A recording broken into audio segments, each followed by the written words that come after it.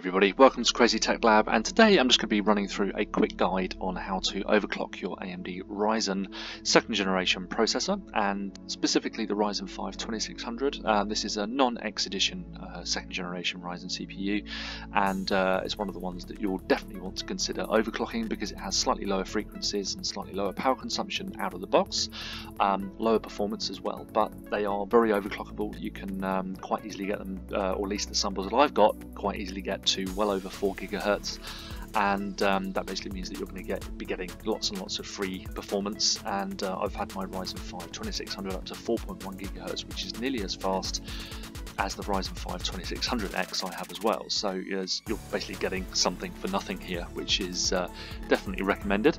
So as you can see, I've got Ryzen Master, which is AMD's overclocking software. It's really easy to use and really easy to overclock your CPU. It's perfectly safe as well. And what I'll be doing here is just aiming for 4.1 GHz, which I know is easily attainable on my specific sample. If it isn't on yours, if you can't go quite as high with the voltage that I'll be using, all that will happen is your system might freeze or come up with an error. You just need to restart, and then Ryzen Master will detect that and it won't apply it the next time you go in. So you're not damaging your PC using the voltage that I'll be doing. It's just simply asking it to do a bit too much with the voltage. So if you run into any trouble, just restart your PC. It's absolutely fine.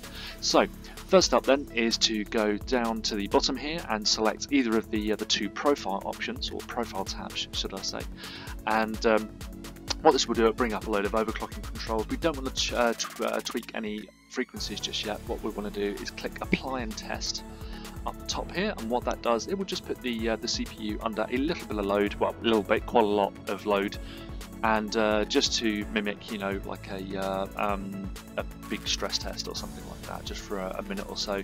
And as you can see here, the CPU temperature has kind of got to about 50 degrees. It's pretty much leveled off there, which is absolutely fine. I'm just using a single 120mm radiator all-in-one liquid cooler, so nothing particularly potent. But as you can see, there's plenty of room for some overclocking headroom in there. So we'll just wait for that test to finish. There we go. And to set the frequency, what we need to do is to go over here to manual over on the right hand side, and that will give you the core control. So what you want to do now is click all cores, and then we want to just increase that. If you can hold that down. Is it going to do it? No. Okay, so lots of clicking involved. I have tried sort of moving the slider bars, but it tends to be a bit insensitive sometimes. Or unresponsive, should I say.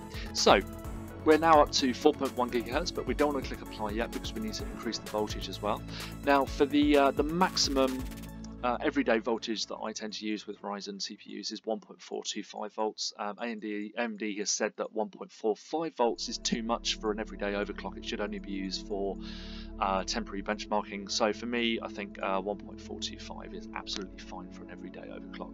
So you may well be able to use less. I'll leave that up to you with your stress testing. But for a pretty much 100% guaranteed overclock here, I'm using 1.425 volts and a 4.1 GHz across all 6 cores of the Ryzen 5 2600X. Sorry, Ryzen 5 2600, not the 2600X, but I use the same voltage on that as well. So what we'll do now is we'll do apply and test again, just to double check that temperatures and stability is pretty much where it should be.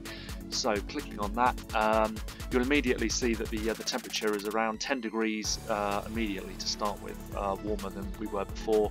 It's already up to 67, climbing up to 68 now. It's still perfectly fine. You might want to rein things in if it's starting to push 80 degrees, but anything below 70 degrees, which is what I've got here, is absolutely fine. So it looks like it's pretty much leveling off at about 69 degrees.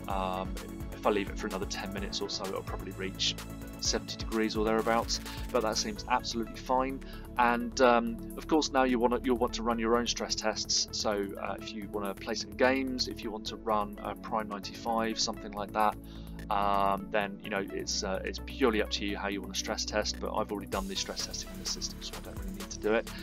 But that's how easy it is. You literally just plumb in the voltage, 1.45 volts, increase the cores on this one here after clicking all cores, so it applies your frequency across all 6 cores, or however many cores your Ryzen CPU has, and that is it.